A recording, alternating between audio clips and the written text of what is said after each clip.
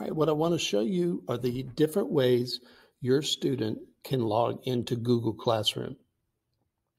The first way is to go to our Clever page, clever.tisd.org, and log in with their gcloud.tisd.org information.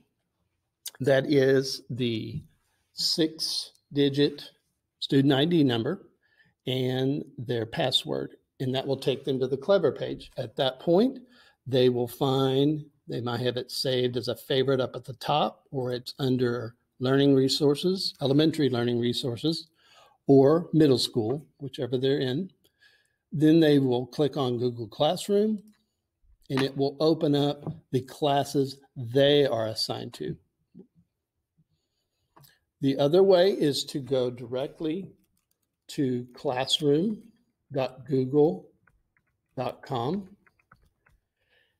And if they have not already logged in with their username and password, their gcloud.tisd.org username and password, it will prompt them to do so. Once they do it, it will do the same thing as it did with Clever and take them into the classes they are currently members of. If you have any further questions, please do not hesitate to contact us. Thank you.